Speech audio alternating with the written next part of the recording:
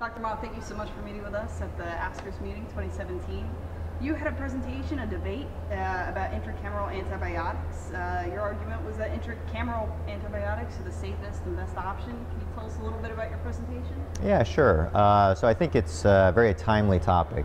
Right now there's been a lot of discussion about drug delivery, about compliance, about, honestly, drug costs. And so a lot of surgeons have been looking for better options or alternatives. In addition, for the past probably 10 to 12 years, there's been a lot of interest in prophylaxis for cataract surgery and better ways of proving what we're doing either works or doesn't work. And among the methods that have been looked at are intracameral antibiotics. Intracameral antibiotics have a pretty long history since actually 1991 when the first study was published in the peer-reviewed journals. And over time it's just kind of gained in momentum, and there's just been study after study after study proving the efficacy of intracameral antibiotics, including very large studies in the US showing that intracameral antibiotics are superior to what we normally do, which is use topical antibiotics. As far as transzonular technique, I think I successfully argued that there's a lot more data in the peer-reviewed literature regarding intracameral antibiotics. I think right now the transzonular technique, is a wait and see. It is another interesting way of trying to administer drugs to the eye, finishing cataract surgery, to improve compliance and to help prevent endophthalmitis. But the jury I think is still out on transzonular as a potentially superior technique to intracameral. Sure.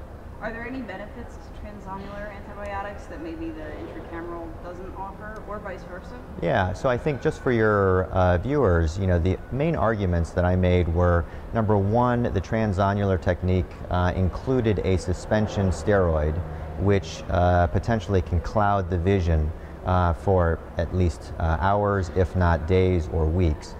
Number two is the potential for changing where the effective lens position is going to end up. And there have been some case reports of the effective lens position changing because of the medications being placed into the anterior vitreous.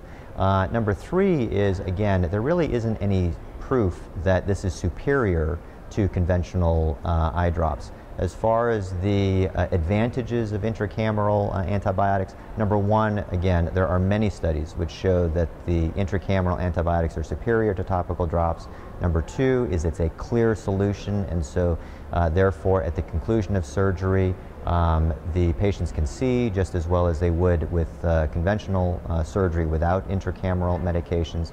And number three is this is a technique that we as cataract surgeons utilize on every single cataract surgery case. It's not a new technique. It's not a new type of procedure that we've got to learn and deal with.